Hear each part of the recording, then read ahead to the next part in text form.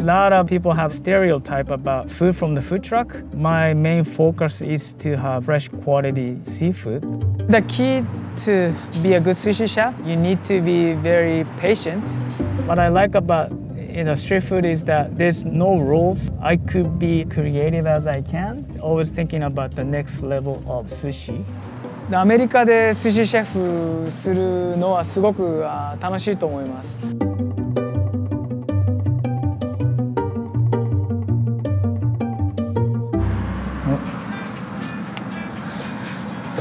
Okay, I'm gonna answer the phone. Thank you for calling Yoshi's. I'm order for Maisi. I don't know if I pronounce it right. My name's Yoshimasa. My business name is called Yoshi's. So I have been making sushi for over 20 years now. When it comes to sushi, I need to make sure that everything is super clean because I serve raw fish. So I always take time, extra care. The whole concept is to serve restaurant quality sushi from the food truck. The menu that I serve here is including a lot of traditional rolls, spicy tuna, California rolls, salmon avocado rolls. The specialties of my business included the sea scallop. So I have 2 orders of scallop. Scallop that I use comes from Hokkaido, north part of Japan. First I butterfly and then open it and then lightly sear it on one surface, one side, and then make into nigiri form. And then dress with the homemade yuzu, pepper marmalade, and then finish with a little bit of olive oil and then the black charcoal salt.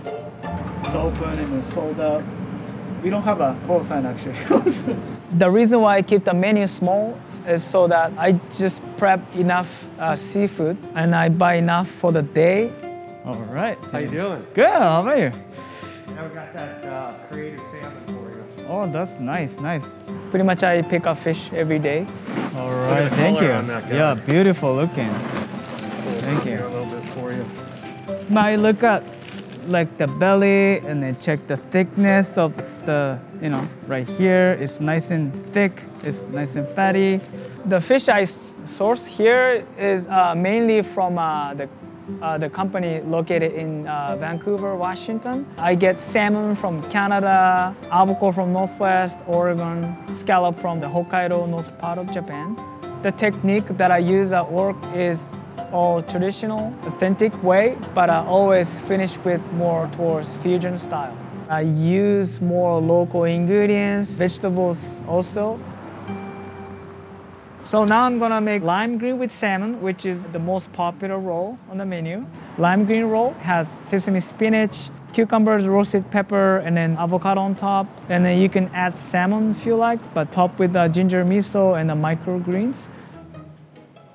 I think call myself as a chef flexible. I'm not stubborn when it comes to food. I'm always willing to learn, always willing to try something new. My background so different from any other chef that I'm always open to new techniques.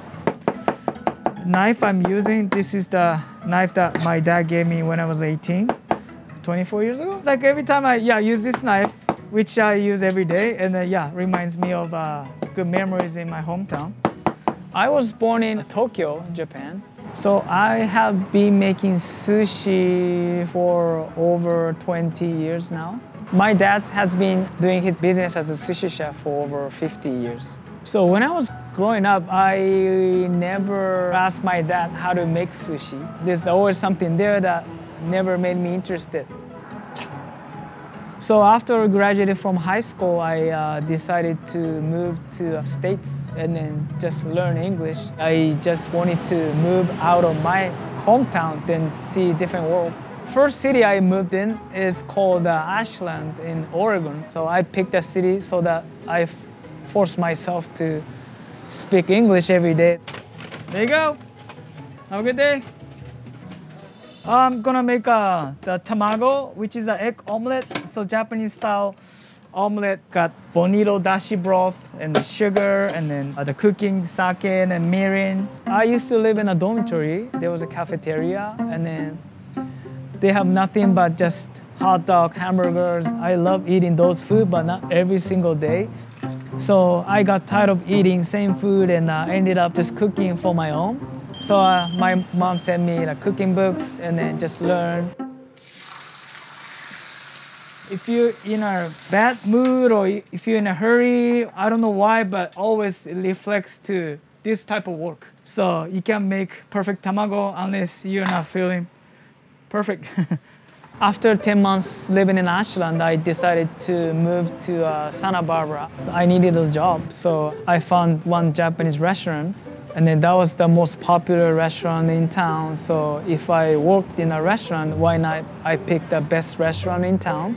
I lived in Santa Barbara for 4 years, but I wanted to challenge myself, learn something more. So I decided to move to Los Angeles and then ended up working in a Japanese restaurant. So I met my wife. She was a server. I was a sushi chef. So it's a typical story, but that's when we started dating.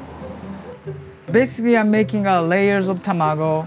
So it's the same process. It looks a lot easier than you think. So when you do it, it's actually very, very hard.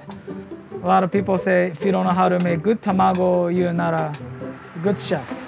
So after I learned more skills from other chefs in Los Angeles, I became more interested. So I decided to just do this job for my living. Now I'm here in Portland, Oregon. All right. Arigato, thank you. So the community here is smaller than big cities, but there's always a strong community that everyone cares each other. I always feel like very strong connections between myself to the area, which I really love.